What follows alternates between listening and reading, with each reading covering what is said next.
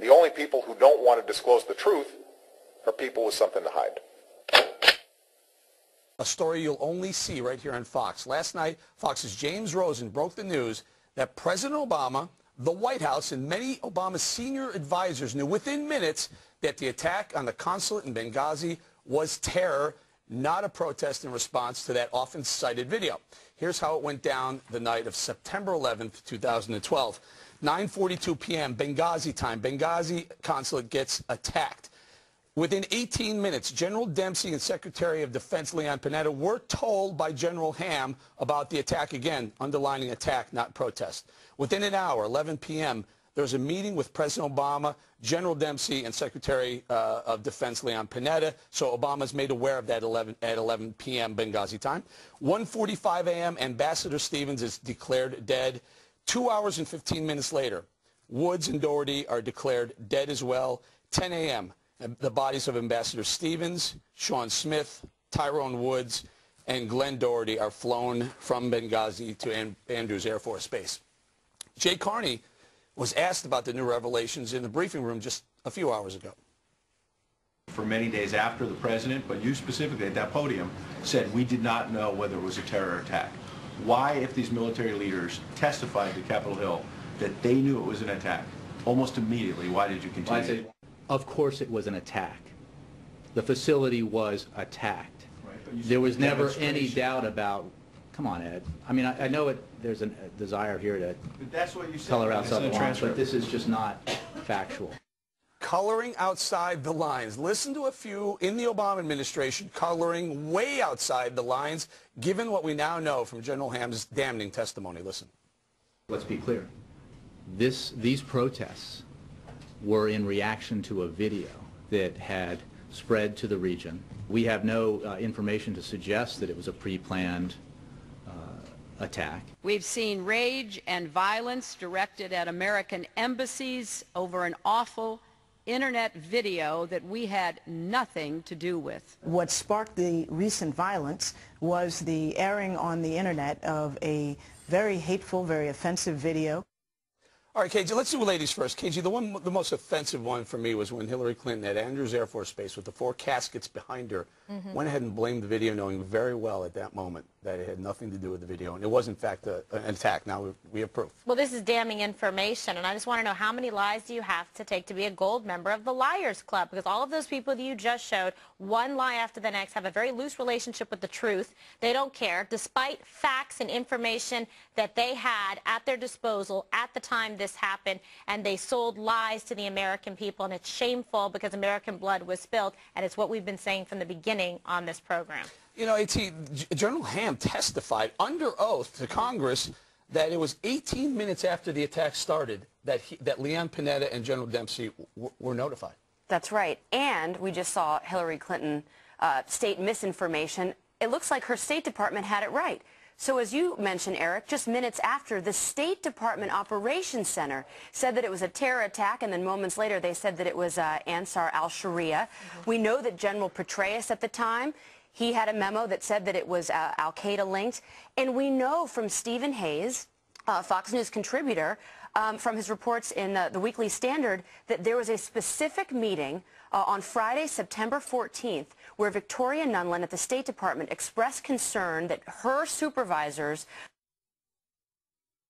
were not happy with the initial reports that were out saying that it was al-Qaeda, and so she and Ben Rhodes got into a meeting. We've not heard from Ben Rhodes yet. Changed these talking points to say that it was a video, and it was that Sunday that they went out and perpetuated the lie. Nobody in the military ever said it was a video. It was changed way after the fact, and it was done deliberately for political points. Yeah, and Greg, in fact, General Ham was testifying. He was also asked 2 or 3 times, when you say attack, you mean attack, right? You're not talking about a protest. And he was very clear and precise about calling it attack, not a protest. Yeah, I am one of the people that would easily forgive an administration over confusion over an attack like this, and understanding that the things are happening incredibly quickly, and there's no nefarious things going on.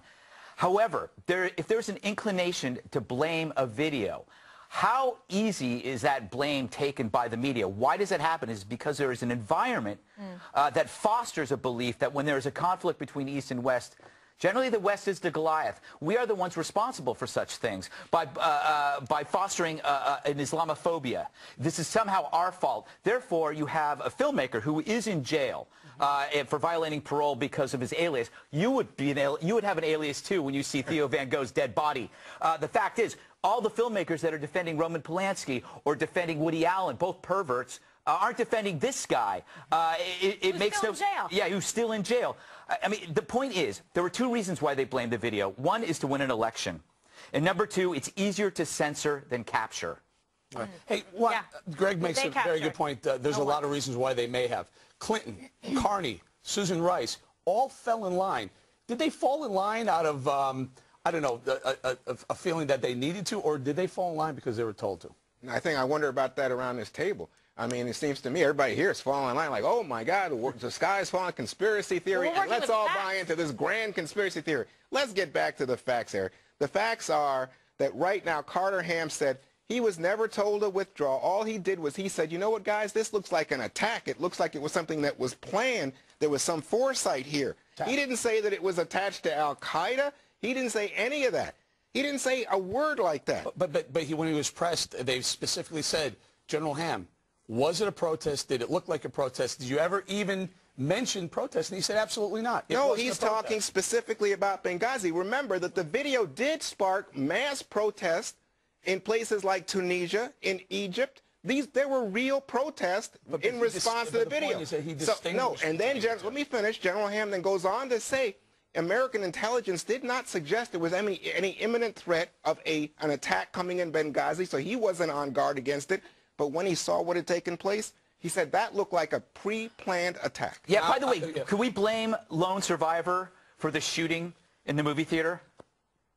What do you mean? The shooting that took place where the guy shot the guy over texting. You're giving him ideas, Greg. Yeah, no, but that's my point. It's the same thing. So, because there's no nexus between the two, but we can arbitrarily pick it. Yeah. Okay. Well, arbitrary is a good word here because I think there's a lot of arbitrary picking going on. So, one of the other things that did come out of General Ham's testimony is that the consulate was grossly underprepared for any sort of attack. Who do we pin that one on? You have to pin that on the State Department, well, and the White House. Think about it. The ambassador himself was asking for increased security months before. There had been 2 attacks prior to that 3rd attack that happened on September 11th. I would think that considered U.S. soil, this is what our embassies are and our consulates, that President Obama would have had to know that 2 weeks prior a hole was blown so large into the wall that 40 men could walk through, that President Obama was alerted to that. Why the British embassy closed and ours stayed open and they didn't give increased security when the ambassador was asking for it himself is absolutely shameful. Clinton was friends with him, or at least claimed to be friends with Ambassador Stevens. And by the way, there were over 30 CIA agents on the ground that night. They knew exactly what was going on. To say it was spontaneous, think about this. The ambassador went from Tripoli to the consulate back in Benghazi to a safe house. Do you think anybody doing something spontaneously would have that kind of intelligence? That's the problem. There's so much more to this, and they knew it at the time, and now some of the facts and truth are coming out, and hopefully other people can have courage to tell what happened. You make a very good point.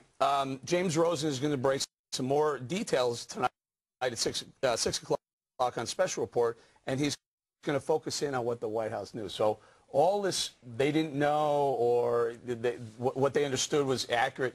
We have to be careful because there's a lot more coming out in about 50 minutes. Well, I'm all for it. Bring it all. I mean, I say lay it all on the table. Look, there have been extensive hearings. Hillary Clinton, I know she's your demon of the moment, but I mean, Hillary Clinton has testified about this in front of hard-nosed Republicans.